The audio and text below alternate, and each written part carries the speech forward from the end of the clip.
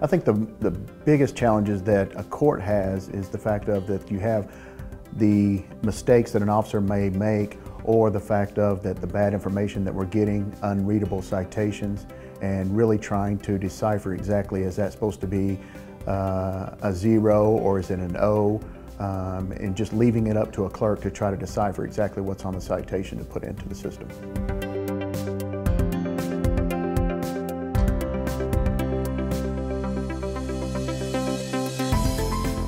We looked at something that was going to be very user-friendly for the officer on the street, because they don't need to really be tied up in writing a citation. So we looked for something that was very user-friendly, something that gave us good functionality and incorporated into our current court system.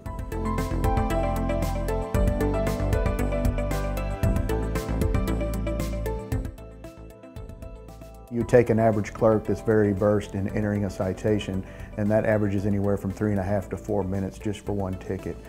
To be able to import several hundred tickets at one time and the same amount of period is almost like you're getting additional staffing without actually having a body.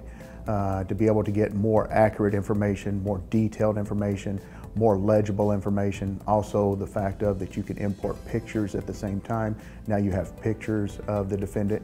If somebody says that they were not the individual that received the ticket, we have the ability to look that up in the court system and see that, you know what, this was you or it was not you. We do have an identity issue, being able to attach those particular pictures to warrants.